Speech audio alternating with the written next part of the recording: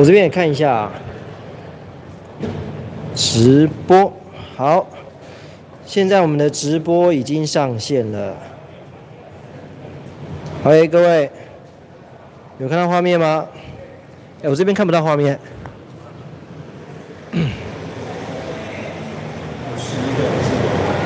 对，有看到画面吗？各位，有听到声音吗？我们先测试一下麦克风，1、2、3，1、2、3，听得到吗？听得到吗？有哈，有画面哈。有人说是从庞德老师那边看到我，然后直接直播，接着来看啊，太感谢了，谢谢阿牛，谢谢。那我们今天这个直播这个议题，目前应该是在台湾非常非常热门的，很多人看到新的第4代福特 Focus 推出了，但是对这台车有满满的疑问，甚至看完我们快要30分钟的试驾影片之后呢，还是有好多疑问没有办法解惑。那今天呢，没有关系。今天邀请到了福特的总工程师，尤其是他是负责底盘的，来帮大家解答。所以今天你只要有任何的问题，直接在下面留言，我就会帮你转达给他们，他就会回答你想要知道的答案，好吗？好，请大家开始发问。目前我们线上的朋友有97人，等一下就会慢慢增加了啊。对。好，不好意思，请你们先自我介绍一下好不好 ？OK， 大家好，我是福特六合产品开发处长许世谦。那在我右边的，我请他自己自我，我先说一下，他是 Guy Maton， 他是我们福特欧洲来的，主要是做底盘调教的一个经理 ，Vehicle Dynamic Manager。Guy，you want to explain yourself? Yeah, so my name is Guy Maton. I'm a Vehicle Dynamics Manager at Ford of Europe, and I'm responsible for all C-Car applications. So also the new Ford Focus we developed in Europe. 我补充一下，他刚刚除了他是负责底盘调教以外，他跟他的团队是负责所有福特 C-Car 的底盘调教，当然包含这一次的第4代的 All New Focus。对。好，现在线上已经快要300人了，在这边也提醒大家一下，如果你有什么想要知道的，直接在下面发问，然后我会帮你把问题转达出来，之后呢，你就会得到你想要的答案哈。那如果没有问题的话也没有关系，我直接跟大家讲一些你们想要知道的。有一些人，我列举几个网友比较常发问，或者是他们认为的事情。有一些网友。甚至我看到有一些发言，甚至我可能自己也会这么以为，就是这一台车是我们国产的身份，那是不是这些设定、这些配备都是由台湾福特自己决定的，甚至用上什么的悬吊，是这样吗？还是由国外的福特来统一决定呢？ Okay, the question is, this vehicle is Taiwan local built vehicle. So the question is, choosing this torsion beam, the decision is made only by Taiwanese team, or this is a joint decision by the global team? Consider everything. This is a joint decision. So obviously the platform development is being done in Europe, and there are some platform targets to be reached, like for example the weight target and the driving dynamics targets. So the platform has to be capable. And then secondly, there's the market team, which helps to choose the different variants, which are the best ones for their markets. 这个底盘当初的选定是整个全球福特一起有考虑战略下一起做的共同的决定。那这个底盘的设计是主导是在福特德国，但是考虑不只是悬吊的稳定性、超架的稳定性，另外我们还有不一样的目标要达成，比如说车子的重量，我们要达到更好的油耗。那当然我们也知道这个市场客户的需求，所以基于所有的考量下，我们选择最好、最平衡、最适合这个当地消费者需要的一个底盘。OK， 好，看到这边大家有没有什么留言？那边有留言吗？我这边都没有留言跳出来。我这边都没有留言跳出来。我刚刚问的大致上是，大部分的人会比较有的问题哦。现在有390个人。好，各位不好意思，我现在留言已经跳出来了，我会一个一个的帮大家把这个留言转过去。有人说帽 T 哪里买？拜托不要闹了，人家那么远来，你问人家帽 T 哪里买，好不好？这个圈 RBB 好，来哈。这个问题要来啊，请问高速急刹的时候，不会翘屁股失控吗？这个是来自吴家阳先生的问题。The question is on 要用这个扭力梁系统。对对对。By using this torsion beam system, for example, at a high-speed emergent brake condition, is the vehicle going to lose control? No, it isn't. So any suspension we have to pass every test and including stability testing. So and I was personally part of that. So we did stability testing, a fully laden vehicle up to top speed, and we even do roof load emergency maneuvers. And so the vehicle has to meet our high standards, and you will not lose the vehicle in those conditions. 哦，不会的，他自己亲自参与了这整个的测试，包含车子开到极速，然后紧急刹车，这都必须要满足我们原来对这个车辆稳定性的要求。就直接回答这当然不会失控。好，那来自边上明这位朋友问说，为何这一次要使用扭力梁？为什么不用独立悬吊 Okay, the question is why do we choose torsion beam this time, not the SLA system? Well, we had so the industry trend goes towards lighter vehicles and more fuel economy. So every area within the vehicle, so the body structure, but also the suspension has to play a role into lighter weight. So that was one request. The second request for Focus was that we would be able to deliver the fun to drive which the Focus One has introduced into the segment.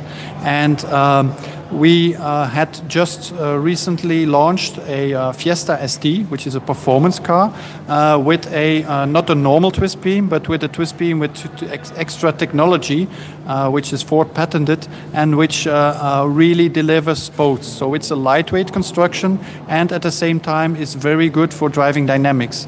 And the proof for that is that with this car we are winning really awards for driving dynamics in his segment, performance cars. So that's the reason why we think this twist beam, and it's not just a normal twist beam, it's kind of a modified or heavily modified twist beam, is working perfectly well into this car. OK， 当初我们选定这个扭力梁系统，其实主要的考虑，当然除了我们一直以来福特的 Focus，最强调就是驾驶乐趣。那这个驾驶乐趣的 DNA 我们要延续，并且要做得更好。那另外一块，我们也有接到一个不一样任务，就是车子要做轻量化，要让油耗变得更好。所以 twist beam 跟车身的重量都是很大的贡献。那另外一个是在这个 Focus 发表之前，我们其实在 Fiesta 的 ST 其实已经率先采用这个 twist beam 的系统。我们发现这个 twist beam 系统可以保持原来我们福特的驾驶乐趣的 DNA， 那也可以做到车子轻量化。那基于这些考量，我们最后决定在这个台湾的 Focus 上也采取这个扭力梁的设计。OK。好，接下来来自台北的一位廖先生啊，他想请问这个工程师是在哪里任职？是谁设计出这种东西的？ He's asking where are you working and who designed this twist beam system? Well, it's a joint effort. So the engineering team is which we call the chassis team. They design this hardware. Is based in Germany. So it's kind of engineered in Germany. I myself, together with half of the dynamics team, I'm working in Belgium at Lommel Proving Ground. And why a proving ground? Obviously, we have to drive a lot, so that's why we work on the proving ground. And so we together, so we from the driving dynamics team, we define the targets for the twist beam or for any suspension, and the chassis colleagues in Germany, they help us to produce a part that delivers that performance. 这个其实是一个共同团队开发出来的成果，但这个零件本身的开发是在福特德国。那这位 Guy Maton 他的工作地点是在比利时 Lommel Proving Ground， 他是所谓的 Vehicle Dynamic， 就是我们福特就是他的工作就是设定我整个超驾的属性目标。那比如说他们觉得哪里，比如说车身好像不太稳定，他们要反馈给这个德国的设计团队说，你要改哪里，达到我对这个车子设计属性的目标。OK， 好，接下来有一位刘大同先生，他说他能不能了解一下这一套扭力梁系统跟 PSA 是不是有关系 ？PSA 集团啊，以及我一直想知道这一套系统连接车身的轴心为何跟扭力梁有一个很明显的夹角，它的用意在哪里？ Okay. This question is trying to know any difference between the twist beam and the PSA system. And he saw that there is a 扭力梁跟哪里车身的轴心啊？对。他是讲哪里的轴心？扭力梁这个吧？这个有个夹角是吗 ？Okay. He's saying there is an angle. If you this is the vertical direction to the vehicle, and here there's an angle. What's the purpose of the angle?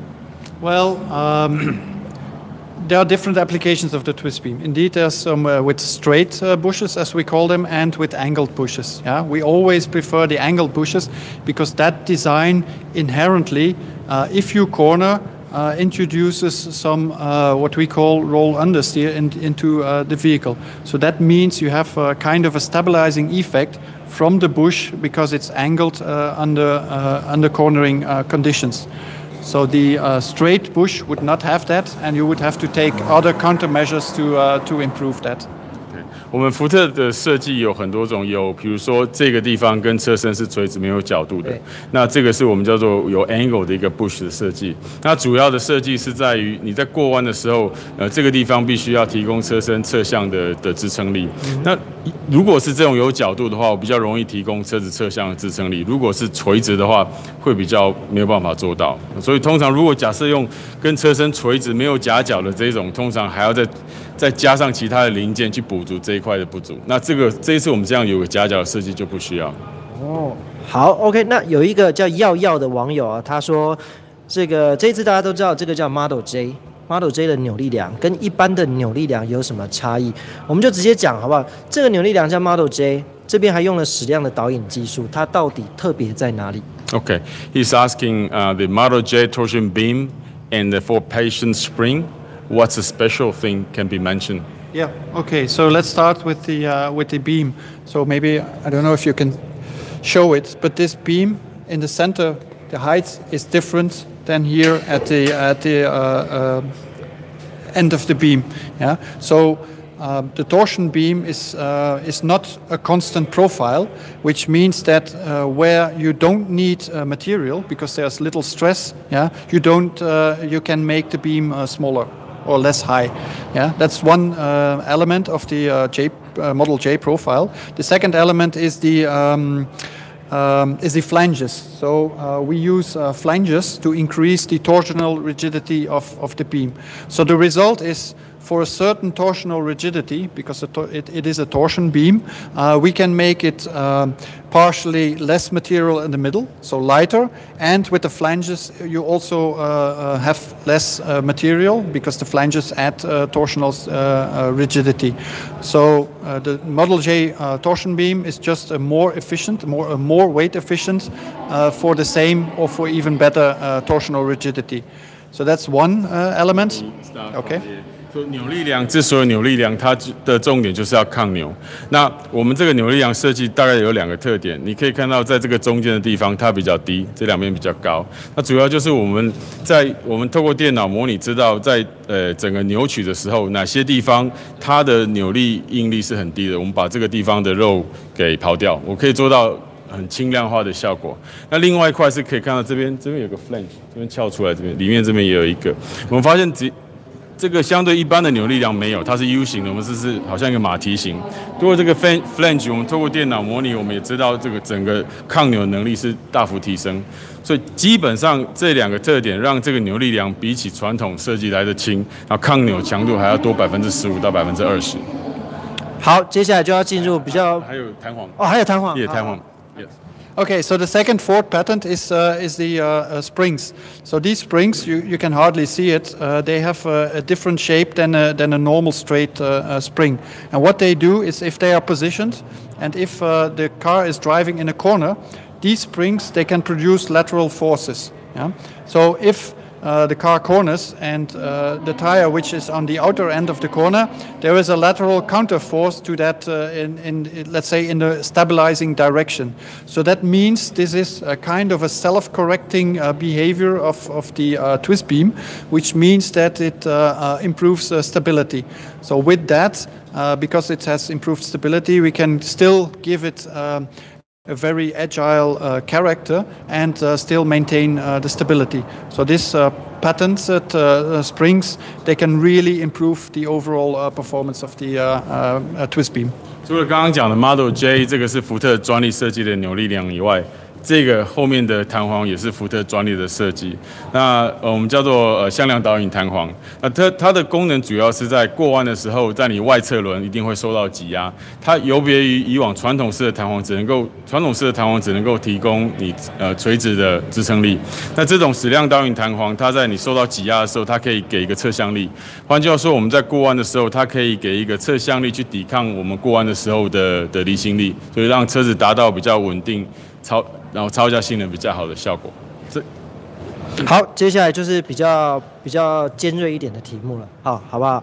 好，对，好，很多人呢很想要知道就是说台湾会不会有多连杆的版本？那为什么在台湾要选用扭力梁，没有像在国外一样用多连杆的选项？ The question is, are we gonna introduce the SLA system to Taiwan market? And why don't we choose the SLA system like the other markets doing? 你再补一句说，是不是因为成本考量 Is that because of the cost consideration? I cannot comment on future applications. Yeah, obviously, any future application is part of a decision which will be made in the future. So I cannot comment on that. Yeah. 他没有办法说没有办法评论任何未来的决定，因为那都是比较牵扯到我们未来的策略的问题。但是我可以说的是说，我们最初衷的考虑不是为了成本，就是刚刚大概提到，就是说我们要维持我们原来 Focus 的驾驭乐趣的风格，而且要做到更好。那另外一块有很大的要求是，像台湾政府对于油耗有很严格的要求，咖啡的要求，我们也要达到那个要求。所以基于我们，等一下，这个要求是什么要求？它是基于就是所有品牌在1年内卖出去的车子，所有的油耗不能超过一定的限制。超过会怎样？超过的话就是罚钱。Yes。所以基于说政府的对油耗的要求，还有台湾实际市场的使用情况，我们最后决定这个是对我们叫做最 balanced 的是一个选项。好，既然如此的话，我们就来看看网友对于一些实际的使用情况有一些问题，例如说扭力梁在坑洞的路上和独立悬吊相比，哪一种究竟是比较舒适的？Okay, the question is on the uneven road, like if you have some potholes, if you compare the torsion beam and the SLA system, which one give you better comfort? 然后两种不同悬吊，哪一种操控比较好 And among the two different suspension, right, torsion beam and SLA, which one is giving you better steering and handling performance? Okay, let me maybe start with the steering and handling. So especially the steering performance is really absolutely similar to the SLA. So steering characteristics, they are determined not only by the front axle but also by the rear axle, and we've made the characteristics like that we have very same steering performance. So our steering has to be very agile, so really responsive, has to be connected, has to be linear, and very good modulation. So I'm really confident the torsion beam or our torsion beam delivers that as well. So handling is about stability. Yeah, stability I just mentioned. With this patented springs, we have introduced extra stability, and that's the reason why we are all meeting our same safety targets for stability with the two suspensions. 我们先讲就是超驾的性能哦，那这个是它的强项。那我们很有信心可以说我们的这个拖曳臂系统跟我们的多连杆系统其实开起来是非常的差不多的。那我们维持我们一贯以来有的福特的超驾的风格哦，特别是我们刚刚讲到的这个专利弹簧，它给我一个侧向力，然后还有我们加强了我们这个拖曳臂的刚性，所以我们在所有的超驾性能上都满足我们的工程规范。So, and on the comfort question, so there are different types of comfort. There's primary comfort with large inputs, and then secondary comfort with smaller inputs. So the primary comfort is mainly determined by the springs and let's say a certain region of the shock setting, and that is very similar. For the secondary ride, which is the smaller inputs, we used, particularly on this twist beam, the benefit of the large twist beam bush. So that's the bush which you have here, and which is tuned differently into a vertical direction as it is into lateral direction. So laterally it is quite stiff for good steering and handling, and vertically we have a lower stiffness for ride comfort. So any inputs, whether they are small or bigger, they are filtered through the bush, and that makes us believe we are very comparable to any other independent system. 在乘坐的舒适性上，我们工程术语分两个，一个叫做 primary comfort 跟 secondary comfort。primary comfort 主要就是比如说我们在过一些大波浪的那个路况的时候，这个 comfort 主要的设定来自于我们的弹簧。那至于刚刚提到就是比如说坑洞啊、不平整路面，我们叫做 secondary comfort。那它的主要的调教是来自于这个 bush。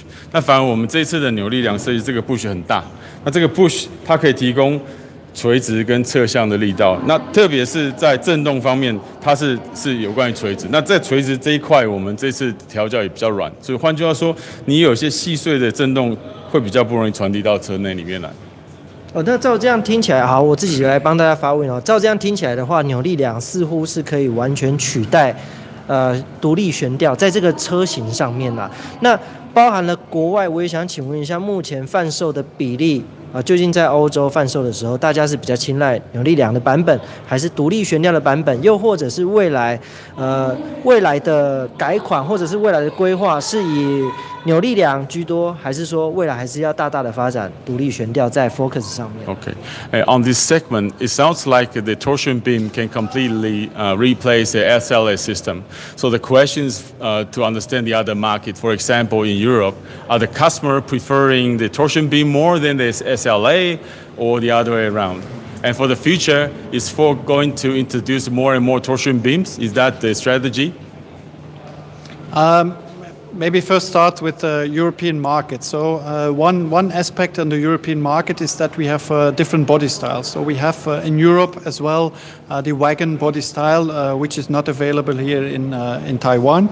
That wagon body style has different requirements. There, for example, the boot space is very important, and we could achieve a very wide boot space only with an independent rear suspension, which we modified and put the dampers more outward. So that is one of the reasons why some variants have an independent rear suspension, and for that variant, let's say the total balance was better for an independent rear suspension. Part of the question was also on the segment, and yes, indeed, the C-car segment is a segment where the twist beam can still work. If you go into heavier applications and higher center of gravity, then the application becomes more difficult. So this is really one of the segments where this is perfectly possible. 在福特在欧洲市场，因为他们其实车型比我们还多很多。他刚刚讲，我们还有 wagon 在那里。像 wagon 的话，我们的选择就是多连杆式的设计，因为它的车身也比较宽，也比较长。有些几何形状的要求，我们没有办法采用这个多连杆设计。但是是的，在这个 C 级距的车子，我们这个多连杆式的悬吊看起来，对不起，我们这个拖曳臂式的悬吊确实是可以在这个级距working perfectly, very well.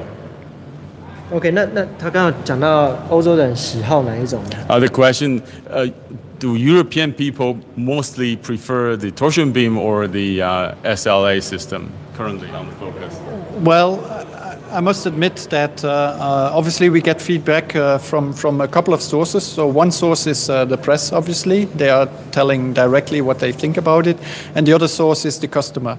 So let me start with the customer. So the customer is not giving any more what we call things gone wrong, TGWs. They are not complaining more about the twist beam suspension than the independent suspension. And then secondly, you would have the press feedback. And we must recognize that the press feedback in Europe is very positive.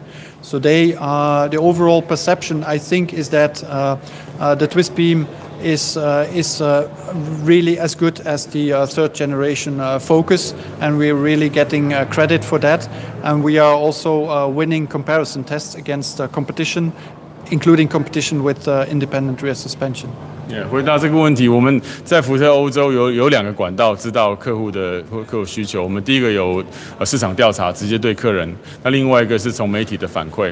那从对客人的市场调查来讲，我们叫 TGW Things Gone Wrong。你有多少人觉得这个不好？那我们没有得到说不好的这种客户的直接反馈。那另外一块从媒体方面也给予我们很正面的评价。好 ，OK。那关于有一个很重要的问题在这边先跟大家讲目前线上快要900人，如果你想要问什么问题的话，尽量问，我会帮大家整理成一个比较具体性的问题来发问然后另外呢，很多网友就会说，其实他是可以开得出来独立悬吊跟扭力梁的差别，他觉得怎么样？Some people on the line say they can feel the difference between the torsion beam and SLA. How do you think? Well, obviously, it's a fair comparison between a torsion beam and an SLA can only be done on the same vehicle, which is tuned to the same performance. Yeah. So if you give it a different character, you will feel the different character. So we have variants where we have both suspensions and tuned to the same DNA or the same character. And those vehicles have been driven by numerous people, and I can tell you people were very often wrong when they told that they could feel the suspension. So I'm really convinced that you can feel differences in character, but if tuned to the same character, it's very difficult to feel the difference between the two suspensions. 我们虽然有两种底盘，那我们调教的基本原则是，我们会让它的风格是一致的，或者是我们讲 DNA 是一致的。那在我们的经验，我们很有信心，这两款的调教是一致的。你如果要能够感觉到它的差异，我们认为是非常非常细微的。所以它可以分得出来吗 ？Can you tell the difference yourself? Yes. Typically, we do, but you would be outside of the normal customer driving range, and that does not include the stability driving. But maybe through some special tricks, you could feel the difference. But once again, I would myself. If I go out on a public road and I can do different kind of maneuvers, I would not put any money on myself to be sure that it's the one or the other suspension. 他说他可以辨别这两个不一样，但是那种通常是在一般顾客在一般路面是不会做，通常是一些很极限驾驶的情况才可以感觉到不一样的地方。好 ，OK， 看来大家所有人都对扭力梁这件事情非常有兴趣还有人问到说，扭力梁既然这么厉害的话，为什么不全球统一直接用扭力梁就好？ Sounds like a torsion beam. Our torsion beam sounds like a king. Very, very good. Why don't we apply to all the 4 global vehicles? 在 Focus 上。所有的 Focus 上。Why don't we apply this torsion beam to all Focus in the world? Well, Focus family is more than just the variants you see here. I gave the example of the wagons, which is they have a different requirements. There are other variants of Focuses and also with other different powertrains, weight classes, raised variants, and so on. So, obviously, we or the team looked at all of these variants and made decisions about the best possible rear suspension, given all the boundary conditions for that local application. That's 那我们全球的 Focus 的车种其实比我们在台湾看到的多得多很多很多。比如说刚刚有讲到的 Wagon， 那甚至在国外有不一样的引擎动力系统，配重也不一样。所以根据这些车身尺寸，还有车子的配重不一样，还有每个市场不一样的需求，我们目前还是会有2种系统平行，就取决于怎么样是当地消费者最适用的。所以未来也有人问到说，未来有没有可能在台湾看到有独立悬吊的款式 ？So in the future, are we going to see SLS system in Taiwan? 我先说这个一定很官腔的回答，相信我。Well, once again, I can't comment on future applications. Yeah. 你看，你关于未来怎么策划、怎么安排，他是没有办法回答，因为一个。And I'm probably also not the best person since I am asked to technically develop the suspension within the given boundary conditions. Yeah. 这样呢，因为我们都是工程的，其实2款设计在我们都是现有的。那关键是我们的市场部他们会持续关注看我们现在市场的反馈。如果说客户真的有需求，对我们导入是不会有问题。现在客户看起来似乎是有需求啦，但是会不会买是另外一件事。你怎么看这件事情？这个我可能也不好讲，因为对工程上都是有的。那关键就是说有没有市场那市场的反馈需求是什么？我讲就是我们对会买车的客人，这个我会回到我们的市场部或我们的公关，可能可以比较好的一些回答。好，另外有些人在问说会不会进 Wagon， 有些人问会不会进 ST。The question is, are we going to import the ST or Wagon to Taiwan market? I think that's my question, not yours. 这个是你要回答的吧？这个应该也是我们的那个，看是市场部还是公关。对。这个不同，你是工程部嘛？工程。sorry， 问错地方了，不要问这个市场的东西。他没有办法回答。好，另外一个就是因为很多的设定其实听了那么久，不是台湾就可以直接决定的，是吧？这个就是回到另外一件事情，什么叫做 one for？ 这跟这个有关系吗 ？So we have a couple of different kinds of settings, right? For example, this one we have torsion beam, we have SLS system. Are we still called 1/4? Is this still 1/4? We have 2 different systems. I would say absolutely, yeah. So you could also call it a tailored approach, yeah. So you have a platform with different applications, and on that platform, the first vehicle is the Focus. Focus also has many variants, yeah, and the tailoring is being made through many items. So one item is probably body style, different powertrains, and so on. And so that large portfolio has to serve the global world, yeah. So and then obviously. Selected powertrains go to selected markets because not all markets like it, not all markets like the same body styles, and so on and so on. So that, is we have like one large family of Focus, and obviously you have here a couple of representatives of that family. 我们讲 1/4不是说我们只能用一种底盘的设计，应该是比较具体来说是说我们的 DNA， 我们的风格只有一种。那当然，我们有扭力梁设计，有多连杆式的设计，基本上风格开起来风格是一致的，这是我们 1/4的精神。那当然，从工程开发角度来讲，他们手上可能有数十种不一样的底盘设计。那第一个都是我们的风格，我们的 DNA， 但是也要取决于每个市场对不一样的要求，我们会选择适当的调教，我们叫做 tailoring， 为那个市场量身定造每一个。适合的一个底盘设计。OK， 好，那个有网友说那个处长不要指鹿为马，他说叫你不要那么官腔的意思。好，所以等一下下一个问题，帮我们回答，就是不要那么官腔，试看看。好，刚刚有网友指出他刚刚听了那么多，有网友就说，如果都差不多，这2套系统都差不多的话，那干嘛设计2套，对不对？那你们又说针对了不同的市场，放了不同的悬吊，那究竟在什么样的市场上面，什么样的条件，你们会下放多连杆？什么样的情况之下，你们是取决用扭力梁？这样讲嘛，就是说，比如像刚刚说的，就是我们欧洲有 Wagon 的车型 ，Wagon 车型不适用这个，因为它的我是指 Focus 这台 Focus。对。Okay. The question is, we say we have. They like to understand in what condition we can use the torsion beam? In what condition we can decide to use the SLA? Not sure I really understood what you mean with in what condition. Yeah, quite honestly, the people are looking for, are we looking for SLA system on the vehicle? But now we are choosing the torsion beam. So the question to us is to understand, okay, for a motor company, under which condition you will allow the vehicle to have a SLA? Well, there are different parameters that define the choice of a suspension. Like mentioned, weight was very important for Focus. That's why it is clearly in favor of a twist beam. There are some other elements which you have to consider.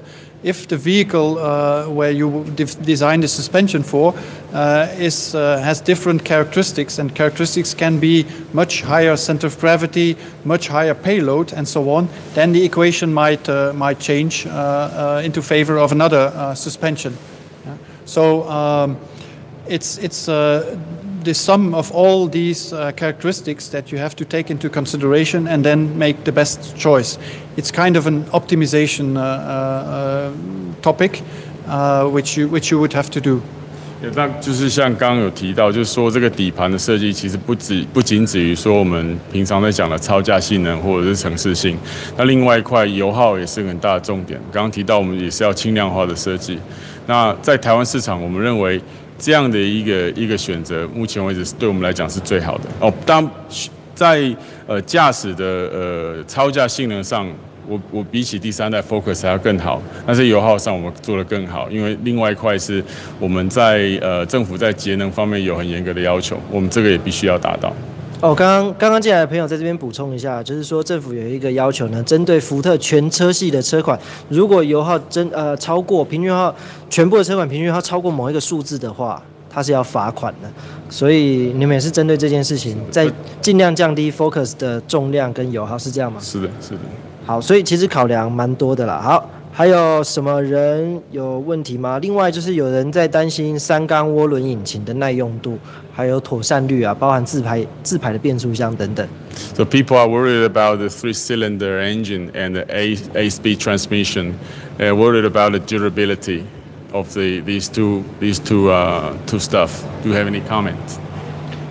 Well, the durability standards haven't changed. So the new engine or the new engine family has been tested up to the same durability standards with success as the previous generation, as well as the new automatic transmission. And obviously, one other element, this family of engine is being used in other Ford applications as well. So it is on the market a little bit longer already, and so I think it has proven there its durability status already. 我们在耐久的工程规范。从以前到现在，这个3缸的引擎都没有改变过。那如果讲说这个3缸引擎，其实在好几年以前，像我们的 Fiesta 1.0的那个就是3缸。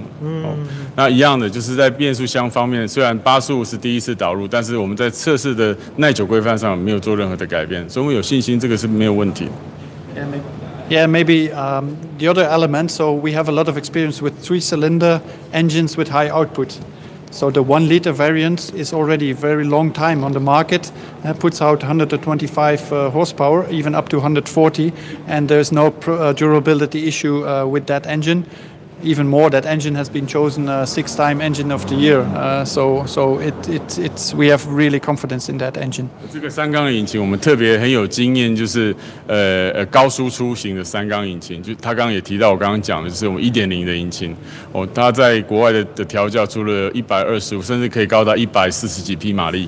那我们也连续6年在欧洲是最佳引擎，那也在市场上有至少5年以上的经验，所以我们很有信心这个引擎。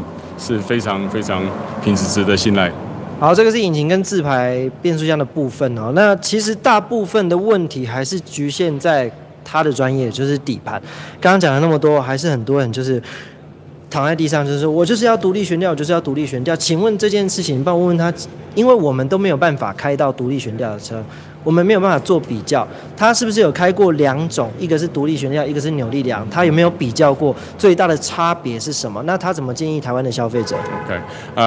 Many people are asking, I just want the SLA. I want the SLA.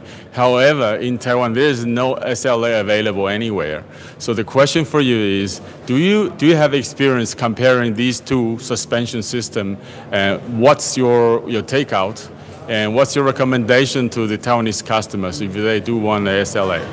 Yeah, I would only have one recommendation. That's to drive the new Focus. Yeah. So maybe once again, so we don't consider this to be a normal twist beam as it used to be. Yeah. So this is a very much improved twist beam, and I would suggest to everybody drive the car and see what kind of complaints you would have on the driving, and I would be honestly surprised if there would be major complaints and if people even could tell differences, because as I said before, I think differences are mainly into a different character, but we tuned the Focus character into this twist beam, and I can't feel the difference. 我们的建议是说，希望大家都来真的开我们的车子。虽然没有错，这个系统叫做扭力梁，但是这个其实不是一般的扭力梁。我们希望你们都来开我们的车子。那开了以后，如果你真的可以感觉到那个差异，其实我们会有点惊讶。就算有，也是非常非常小的。OK， 好，大部分的人的问题大概是这个样子啊。另外就是为什么台湾不能选多连杆？很多人的想象就是说，其实你可以开2个产线，对不对？我要选配，你就给我多连杆；我不要，你就扭力梁给我就好。有这么简单吗？设计都是有的，其实我们导入是不难的。那这个的话，我想可以选，当然可以选。那所以这个我还是会回到我们的那个市场部。如果真的市场有需求，我们回去可以考量看怎么样让它在什么时机点，怎么让它这个是可以讨论的。也是有机会嘛。对，我们没有不能选。可以选，但是重点还是回到刚刚处长讲的，就是让大家实际的去试驾过之后，然后再反馈，你觉得需要不需要？如果选的话，其实讲白了，多连杆的零件组件比这个都还要来得多，所以成本一定是会再加上去，那就要看再加多少，大家觉得有没有必要，是不是大家都可以开得到那么极限，或者是怎样的，这个都有讨论的空间。好，然后之后呢，Wagon 也有可能会在考虑啊，还在考虑啊，不，我也没有讲，我是说我不能帮他们发言，但是他们有在考虑，但是还是要考虑一下这一次大家对 Focus 的这些反应，觉得是怎么样。然后另外呢，在我的频道上面4门的已经试驾完了，大家有兴趣的话可以去看一看。另外5门，来你来，你过来啊，来，小那个，来你讲。另外广告一下，车水马龙网也不错。对，好，今天我们在力宝乐园举办了很多的活动啊。今天主要是试驾5门款，大家都还没有看过。今天会比较 focus 在赛道上面，之后在3月中的时候也会帮大家试驾5门的款式，也会在频道上上架跟大家分享。好，另外问他最后一个问题，有网友说他是不是觉得台湾人很难搞？Yeah, the last question for you. Someone is asking, do you feel Taiwanese people are very difficult to manage? Well, I must say I got the same question maybe many times today. So I don't think you're difficult. I think you're, you have a certain idea and you really want to be convinced that idea is not true or true. Yeah. So, yeah. 他的经验，他的经验，他从世界各地有接受类似的问题，其实很多。那他不认为台湾的顾客特别难搞。他的感觉是台湾的顾客很有求知的欲望，一直想要达到一个答案能够说服自己的。我觉得这个是非常好的。好，另外我看到第2多的问题就是很多网友在问说，这个 T 恤到底在哪里可以买得到？ Where to get the hoodie？ 可以抽奖几份给观众朋友吗？可以吗？我帮大家争取一下，可以吗？几份？可以吗？我不知道大家想要几份，我问一下大家好不好？我们量力而为。真的吗？大家要买帽 T 耶，可以买得到吗？买不到，这是非卖品。他们说很好看，不要抽了，直接开卖。很多人都要哎。好，我们抽10件，好不好？可以吗？5件，好，5件，因为限量的，就是应该是为了活动做出来的，所以其实没了就没了。然后呢，因为这个衣服有 size 的关系，所以我们就随机出货，好不好？我们也是现在争取的，我就把他们逼到那个屁股都烧火了，所以也不要再不要再为难他们，我们就5份，之后呢，我们就 FB 办活动送给大家，好不好？这个帽 T 真的是蛮好看，不错。So we give 5 for free. OK， 大家都说加1。好 ，OK， 那今天的直播就到此结束了，谢谢各位，谢谢两位，谢谢两位。那其他我们就在影片见啦，我是奕晨，我们下次见，拜拜。Thank you, thank you, thank you, 谢谢你，谢谢你，谢谢，谢谢，谢谢， Thank you.